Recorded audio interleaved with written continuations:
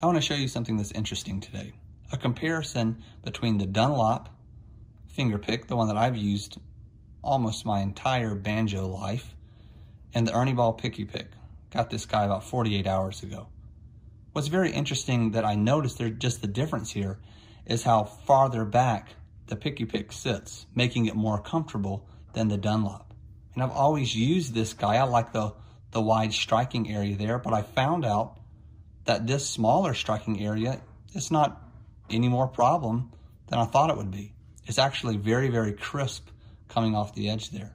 So what I think I'm going to do is I think I'm going to try the picky picks for a little while and then try the Dunlops and see what I decide to stick with. But right now, I'm going to give this comfortable pick a shot. You should too. Very surprised.